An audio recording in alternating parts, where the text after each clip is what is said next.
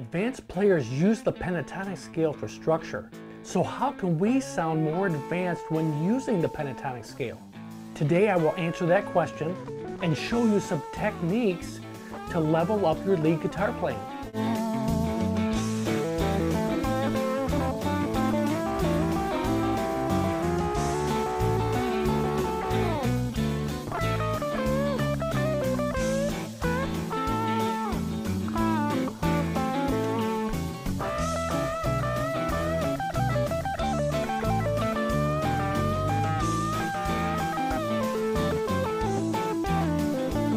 Today I want to give you some structure to solo over this classic rock groove. I would love to see how many of you can name it. So I'm going to break down some of those licks I did in the intro. I really believe by the end of this video you will have a lot more confidence to solo over this track. And I will leave a link in the description for this awesome backing track I used in the intro. For these examples today, just using a blues progression of a famous classic rock song, A7, D7, and E7.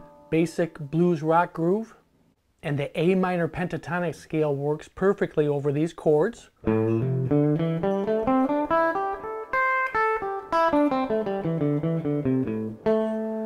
And almost always adding that blue note in there.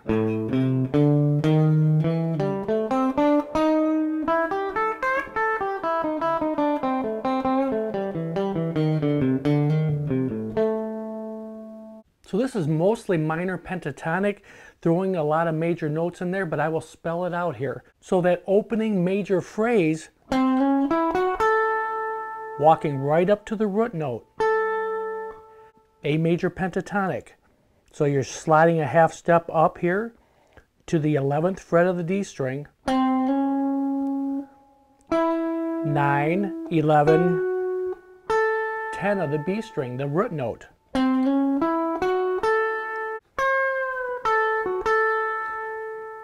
There's a lot of different ways to approach licks like this, but really focusing on that root note in the 10th fret here, but maybe bending it all the way up and releasing. So having a full bend, reaching this note.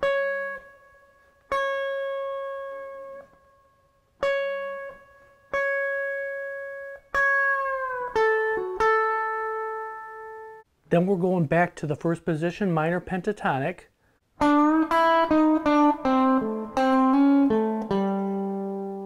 This is a great lick, just full bend the 7th fret of the G string as you're reaching the E note here. So and then you actually hit the E note here in the 5th fret of the B string. Blue note.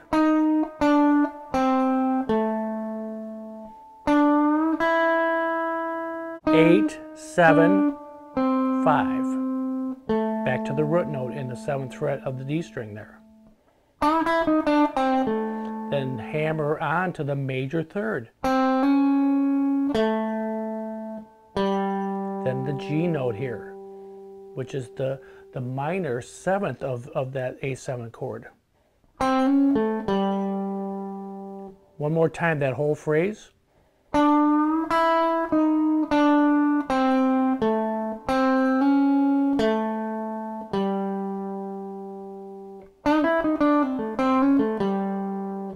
Then sliding up here with your, really need to use these fingers here. This would be the 9th fret of the G string, and then the 8th fret of the B string. Just a piece of the minor pentatonic. Then we're getting ready to head to that D chord. So I'd actually just walked right up to the major.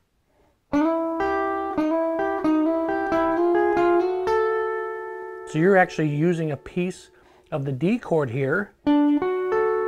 That's a D chord, but also looking at, it's really the A major pentatonic again. Minor, chromatically walk up.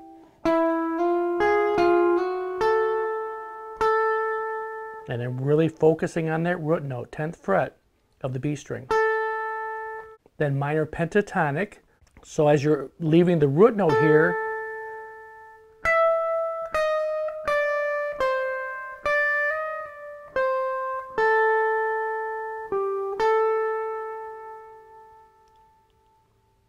chromatically walk down 12, 11, and 10,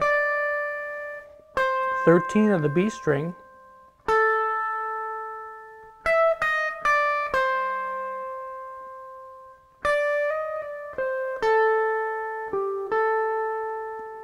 little tricky there with the hammer-on pull-off, but you're doing it from the 10th fret of the E string.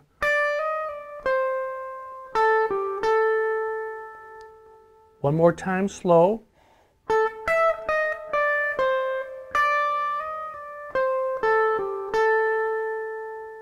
So we're back to the A chord again, first position minor pentatonic.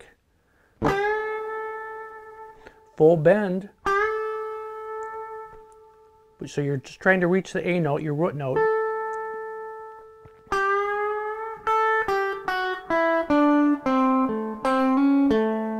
So you can walk right down that. So full bend, hitting the A here, 5th fret of the E string, then walking down 8, 7, 5, 7, 5, back to the root note in the 7th fret, and then that hammer on again.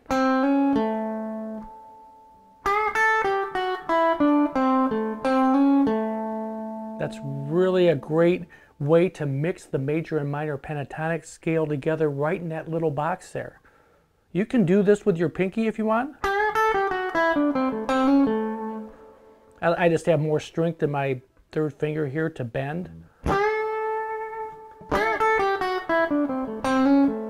And really be dynamic with some of those hits.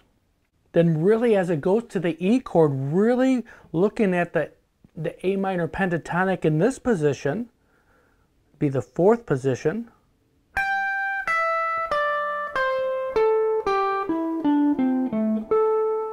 But bending, it's an E chord, so we're actually hitting the E note here in the 12th fret, bending it also.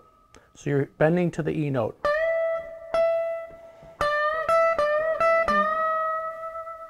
So maybe 3 times, and this does not have to be exact. None of these actually do. There's a lot of freedom here.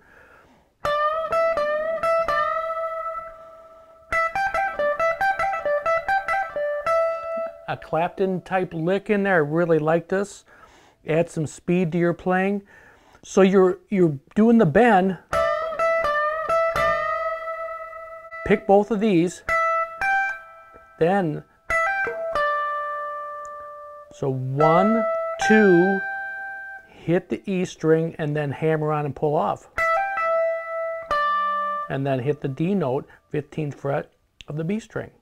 So if you're not familiar with this, do it slow. You will be able to get this if you do it slow and work up the speed.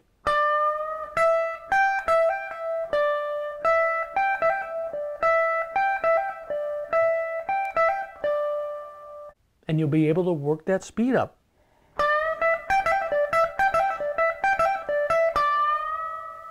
Back to that bend again. And then really tagging this G note, 15th fret of the E string.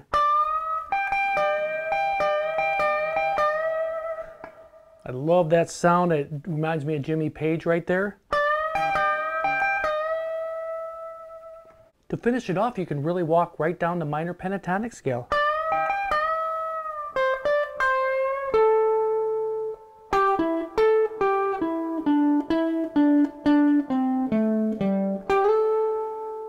I'm a firm believer in structure when it comes to the fretboard, knowing some areas of the neck that you have confidence in and you have some go-to licks, and then fill in those gaps. Make sure you check out that backing track. I'll leave the link in the description. Hopefully you got some new ideas on how to solo over this track. Thanks so much for hanging out with me. We'll talk to you soon.